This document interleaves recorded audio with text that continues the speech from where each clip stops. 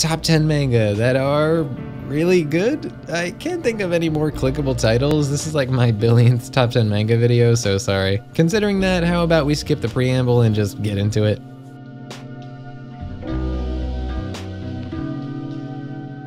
Rojica to Rakkasei has simply been one of my favorite manga finds in an incredibly long time. It's exactly my style, with its use of multiple art styles to create a surreal world that is equal parts goofy and legitimately intriguing and mysterious. The story kinda takes its time to build up, and many chapters are just little funny self-contained stories about the weird people and places the main characters Rojica and Rakka encounter. However, there's always mystery building in the background that feels like it's heading towards something bigger as you learn more and more little bits and pieces about the weird characters. There's some really cool lore to this world that gets surprisingly dark, and the mysteries surrounding this definitely got me hooked to see this out till the end, while the offbeat humor of all the weird situations and people made even the most uneventful chapters a really fun read. So check this one out if you want to laugh, be slightly terrified, and see some incredible unorthodox art.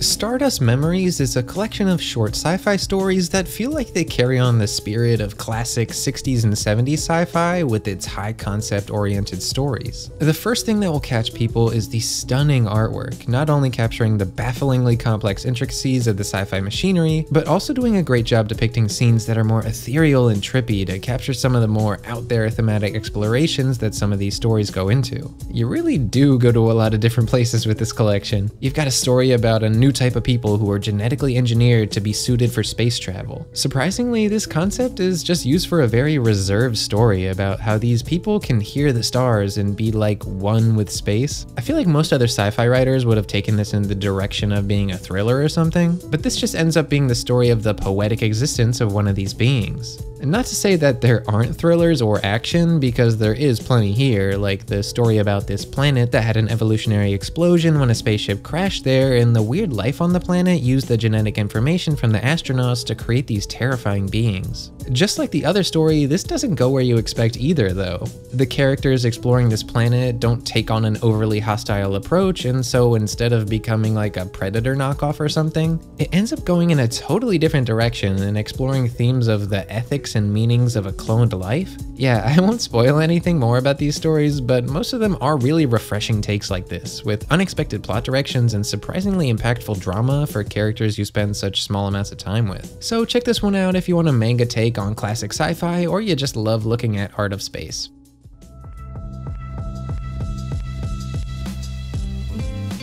Would it really be a yoppi top 10 manga list if I didn't have a Taiyou Matsumoto manga on there? So you just know I had to recommend this pretty recent release from the main man himself called Tokyo Higoro. This one is the story of a manga editor entering their 50s who's reflecting on life and what manga means to them at this point as they finally quit the job they've held for 30 years. This feels like a deeply personal story to Taiyou Matsumoto, as they even directly comment on their own work with the inclusion of things like characters discussing a manga called Number 11, which is clearly a reference to Matsumoto's previous manga Number 5. It's quite a harsh reflection on themselves too, and it's kind of wild to see because I feel like Taiyou Matsumoto's manga is some of the most inspired and heartfelt stuff I've ever read, so it's intriguing to see their own perspective on everything. It kind of feels like the different characters are different sides of the author's own personality talking to each other, where no one character encapsulates Matsumoto's exact views, but the back and forth is where the truth lies. I mean, the main character spends a good amount of time talking to their pet parrot, which I feel really drives home this metaphor of having an internal conversation. I feel like a lot of artists could relate to this kind of self-reflection, and it's definitely a direction and subject matter that felt fresh for a manga story. But don't get me wrong here, this isn't just a pessimistic story about self-critique, that's just part of the story, and there's a lot of hope expressed too. The biting critiques each of the characters get thrown at them are not just points of negativity, but a turning point that sparks growth and change, like the comments of a great editor would. This is a super interesting manga that was totally unexpected coming from Taiyou Matsumoto's other work, but it really got me reflecting and thinking in ways no other manga has. So please check this out if you want to see some incredible unorthodox art and you want to see a deeply resonant personal story that'll leave you pondering your own life.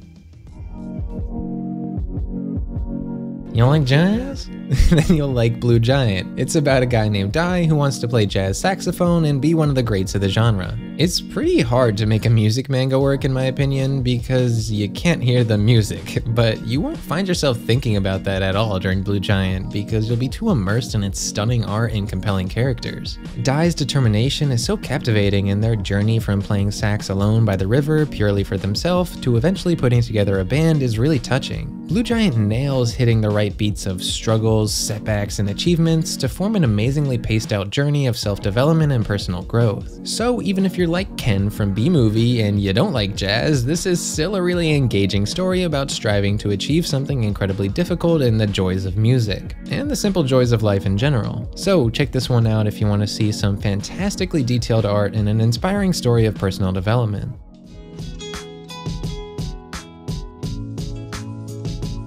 Is Samenai Machi no Kissaten a slice of life manga about making donuts? Or is it a surreal tale of a dreamlike reality that is meant to abstractly thematically represent the inner struggles of the main character trying to hold on to childlike wonder and maybe having trouble facing reality? Well, I guess it's both. Somehow this manga pulls off two totally different vibes at once and is legit a really good straightforward baking and cooking manga, while also perfectly building a slow burn about the mysterious world of Lutetia where giant cats fly through the sky and witches exist. This world has to be a dream, right? Well, give this manga a read to see for yourself, because a lot of the fun is getting slowly sucked into the world and discovering the true meaning behind it along with the main character. So check this one out if you like stories with strange worlds that metaphorically reflect the themes of the story and want to see some really wholesome and beautiful depictions of the joys of baking.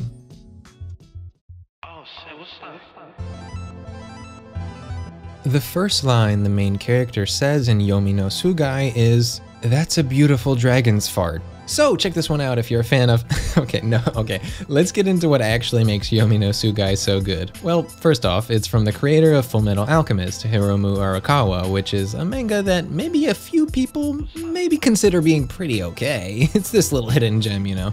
No, but really, this is the most recent manga from one of the greatest of all time, so it has some big expectations placed upon it. And by the end of the first chapter, my jaw was on the floor. I don't want to spoil the plot twist here because it's so effective when you go in blind, but yeah, what I can tell you is that as expected, the art is stunning, the world is incredibly well thought out, and the action is intense. So please, just give this a shot because it seems to me like a classic in the making. I mean, it's the author of Fullmetal Alchemist doing another more action-oriented series. Just, come on, you gotta check it out.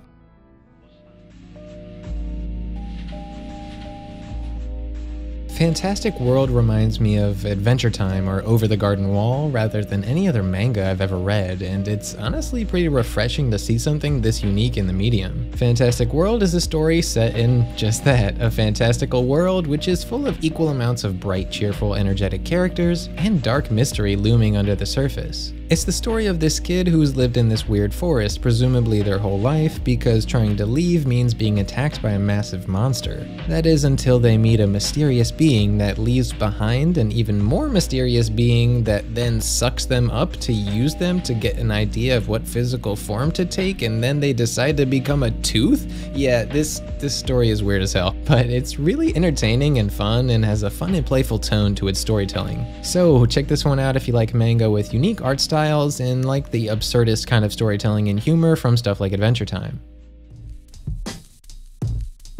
With a name like Vector Ball, how could it not be popular? Obviously I'm joking, but man, that's an unappealing name. Sounds like a ripoff of like Blitzball from Final Fantasy X or something. Anyways, this manga comes to us from the creator of the popular series Zatch Bell, which I'm a fan of, and I was curious to see if the author had any other good manga. So yeah, I found Vector Ball, and it's actually pretty good, but in a little bit different way to Zatch Bell. It's still a shonen, but is even more comedy focused, with even more oddball humor that just gets me for the stupidest reasons. This dude's art style just cracks me up, and even when the gags make less than 0 sense, I still find myself charmed by this weirdo manga. It's not just funny though, this series manages to have heart and fun action. One of the most fun parts of this action is that the main character's thing is that he's good at Rubik's Cube style puzzles, so he thinks of these really clever yet over the top and stupid ways of defeating the monsters they're up against. Like throwing 100 desks and chairs at them onto all of their joints until they can no longer move. It manages to be really funny and legitimately an interesting approach to fighting the monsters. And okay, even though that is really entertaining, the framework of the story isn't really gonna blow you away. It's mostly just thin excuses to have fights and character growth and to have certain mysterious elements get revealed over time. However, it's executed well, so it's a really good time regardless. So check this one out if you're a fan of Zatch Bell or you just want some dumb fun that manages to have a lot of heart.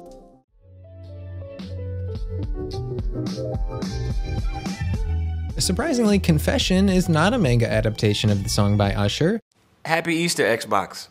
But instead one of the most tense thriller stories I've ever read. Basically, these two hikers are climbing a mountain together and one of them gets injured to the point where if they don't get medical attention soon, they'll almost certainly die. In this bleak moment of isolation, the injured character, certain he's going to die, confesses that he's killed someone before and that they didn't want to die without getting that off their chest. Then suddenly, through the storm, they both see a cabin and they're able to take shelter there. But when they call for help, the rescue team says it'll take 2 days to reach them. So these two are alone for 2 days in that cabin, with emotions left to stew after the confession that just happened. Obviously, being trapped with someone who just confessed to murder makes the other guy a little uncomfortable, but this is just the beginning of the downward spiral. The one guy does not want to be exposed as a murderer if he's going to live, so a thick tension permeates every interaction the two have. Will he kill me to shut me up? Will he really turn me in? I won't spoil where the story exactly goes from here, just know that it's a really cleverly written story that'll keep you on the edge of your seat right up until the end. So check this one out if you like well-crafted thrillers that lean less towards horror and more towards exploring the dark depths of human behavior and relationships.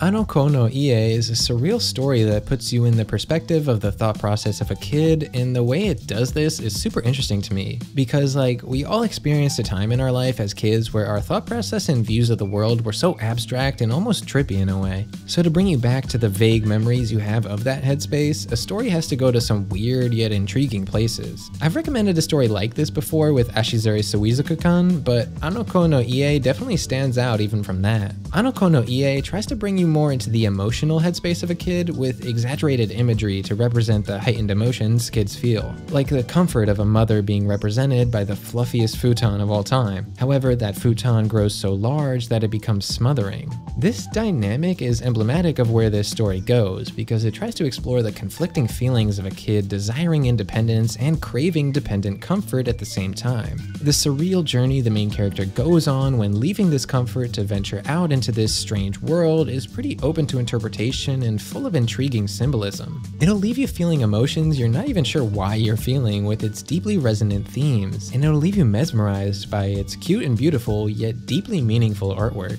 So check this one out if you want to get immersed in an abstract way of thinking that'll take you on an emotional journey that you won't soon forget. So there's 10 more great manga for you to check out. I hope you learned about something new that caught your eye, and let me know what you thought of some of these in the comments. Also, let me know some manga I should check out because I'm always looking for new series to read, and I found so many good ones from the comments on my other top 10 videos. You all really are the best. Anyways, thanks so much for watching and supporting the channel, and I'll see you next time when I actually think of a decent title for one of these.